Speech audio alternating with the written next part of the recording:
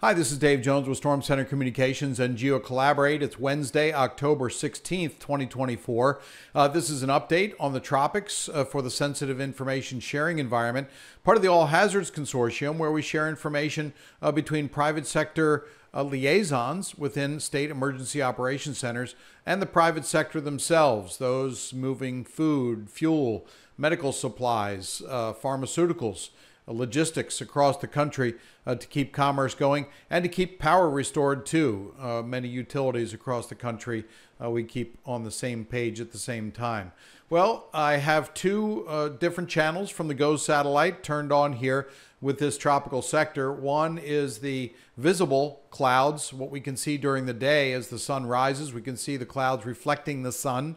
That's what we see right now. And also underneath the sea surface temperature information that is recorded by satellites, multiple satellites, both from NASA and NOAA, where we can see where the cooler and warmer waters are. And so I want to focus in on two areas, same areas we were looking at yesterday and for the last couple of days. This area in the southwestern Caribbean has a chance, 20% chance over the next 7 days of developing into something. And we're going to be watching that because while confidence really isn't high that anything's going to develop, which is great news, these tropical low pressure systems do tend to drop a lot of rain, flooding rain in areas of Central America. Honduras could also work its way up into Belize as well over the next week or so. So you can see sort of some kind of counterclockwise rotation. It's not organized at all, and the models don't really do a whole lot with it, except for develop a lot of rain in Central America. The other area that we're watching is out here. This is AL94. It's Invest 94L, some people call it as well. And that just allows the Hurricane Center to run models on this system, this low pressure system, to see how it is going to develop given the atmospheric and oceanic conditions that are out there right now. Let's zoom in on this one just a little bit so you can see the sea surface temperatures. Remember yesterday, it was coming out of these cooler temperatures, I say cooler, still 80 to 81 degrees Fahrenheit. Now it's moving into more favorable oceanic temperatures, heat content, that's what we call it, of 83, 84 degrees. And it is showing a couple of showers and thunderstorms that are popping up. This may be developing. It's still a couple days away from impacting anything. And it's still not really much to be impressed about from a tropical meteorology perspective. However, we know everyone is concerned about anything that comes out of the tropical Atlantic this time of year. While we're past the peak of the hurricane season, that is actually on September 11th is the peak of hurricane season, we still have the hurricane season to go through for the rest of October and through all of November. Even though tropical season ends on November 30th, it doesn't mean that tropical systems look at the calendar and say, okay, I'm not forming. We have had tropical systems form in every month of the year. So we always watch it very closely. One of the other things I want to do is I'm going to move over here into, there's Puerto Rico and Hispaniola and Cuba, and you can see what's going on here. I want to show you what the heat content, the oceanic heat content looks like from the perspective of satellites. And this is the way it looks right now. You can see what's happening. I'm going to take this full screen so you can see what's going on. Whoops. Let me take it here, full screen, and show you. This is very high oceanic heat content. The map isn't great. Let me see if I can make that a little bit better here. There we go. This is the oceanic heat content in the Caribbean. Anywhere you see the dark areas, it's very deep, warm water. So if a hurricane or a developing tropical system moves over this area, it has a lot of energy to draw from.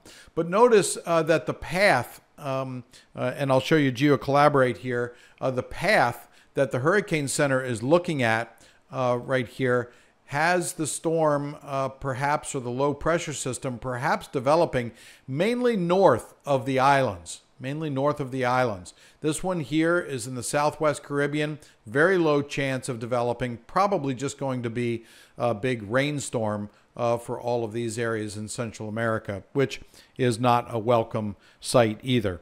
But if I go back to the oceanic heat content, you can see that most of that heat content is south of the islands, south of Cuba, in the Caribbean. This is the area that poses the most energy from an ocean standpoint to fuel storms as they try to develop into tropical storms or hurricanes. Notice as this one moves to the north, there is a lot less oceanic heat content to fuel this system. So that's some good news. And I want to show you back towards GeoCollaborate because we have some other things going on as well. We have coastal, small craft advisories on the east coast of Florida and along the Gulf Coast because we have a pretty strong cold front that's been coming through. And all these different colors you see in North Carolina and Virginia and the mountains here, they are freeze warnings. Freeze warnings and frost advisories. Frost advisories for even central North Carolina, northwestern South Carolina, even Atlanta. A frost advisory for tonight, and temperatures getting down below freezing in the hard-hit areas where they're working so hard to recover from Tropical Storm Helene when it was up there and dropped so much rain in Asheville. Even down towards the south, it's very dry air, and this is potential red flag advisories. This is a red flag warning, meaning that if any wildfires start here in this area, the wind combined with the dry air could fuel wildfires. And we certainly have right off the coast here small craft advisories, and further off the coast we also have gale warnings. So that is stronger wind. You do not want to be out here in this area of the ocean, of the Gulf of Mexico, in any small craft today and likely tomorrow too. And you can see these advisories, small craft advisories, continuing around the east coast of Florida, even around towards Florida Bay, and then picking up again south of Miami, coming up the coast. So small craft advisories and gale warnings happening there, as well as on Pamlico Sound across the Outer Banks up into the Chesapeake Bay because of that cold front that's coming through. Now, what I'd like to do is just to show you a quick model over the next couple of days and what that looks like, because we do have some really interesting stuff going on. I have this surface analysis. This is a forecast.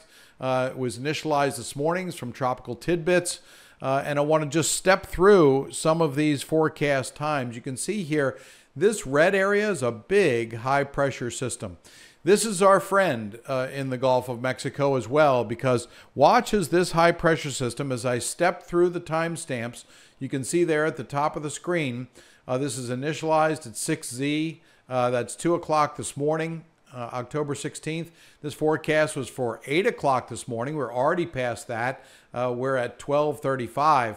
So as I step back here forward in time, you can see this high pressure system really taking over most of the East Coast, and it's forcing a lot of that dry air down into the Gulf of Mexico.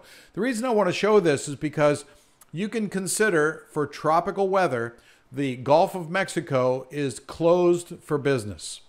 No tropical weather is going to move into the Gulf of Mexico or develop into the Gulf of Mexico over the next several days, because this high pressure is going to take over.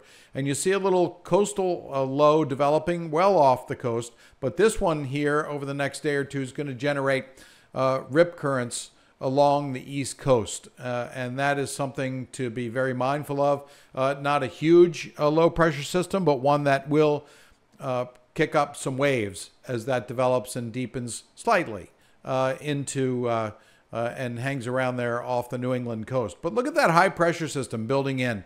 Lots of good weather. Cold weather is going to be around, but things will warm up. So as we continue into, this is already Friday night, high pressure really dominates over the eastern part of the United States and over the Gulf of Mexico too. So anything that tries to move into this area is really going to be blocked by this high pressure system. It's like a great defensive line in football. And I'll just continue this on to show you that the high pressure is forecast to stick around. And these forecast models, while I don't take them out farther than about 3 or 4 days for tropical systems, for very broad, expansive, high-pressure systems, the models do go out more accurately out into the future. And so this one is valid Monday morning. So you can see very dry weather is expected all along the East Coast. A little bit more disturbed weather coming into the Midwest. But the good news is no tropical activity. And so that is terrific. One other thing I wanted to mention as well is we're getting imagery in from NOAA. NOAA flies damage assessment missions in their King Air aircraft after hurricanes hit. And so we're now looking at some of this high resolution imagery that we can see and take a look at damage that's happened along the coast. This particular area that I've zoomed into is a new inlet that was formed for the first time since 1984, I believe it was. This Midnight Pass in Sarasota, Florida, has naturally restored itself. The flow between the Gulf of Mexico and the waters in Little Sarasota Bay. So this saltwater doorway is what separated the barrier islands of Siesta Key right here to the north and Casey Key right here up until the early 80s. But it was filled in and now it's reopened. You can see the sediment coming out here and into the Gulf of Mexico. So it'll be interesting to see whether this inlet stays open and they maintain it to stay open or they try to fill it back up. But amazing things with this imagery, and I'll put a link in the chat where you can take a look at some of this imagery and pan around and look at some of the damage all up and down the coast here around Florida. One note on the Florida power situation, it is getting better, and that is great news. We're down below 100,000 meters without power. We're at 77,361 customers out. The crews still continue to work very hard to get those last customers restored. Some of the areas are very challenging and some of them are flooding as well. So that's really adding a little wrench into the mix. But please thank a lineman for all of the hard work that they've been doing with Hurricane Helene and Hurricane Milton. This was the largest mutual assistance movement in the utility sector's history to restore power so quickly for customers from Virginia all the way down to Florida. So power has been restored to 3,297,148 customers, which certainly those 77,000 that are still out, I know it's not enough. It's been a long time. It will be coming back very soon.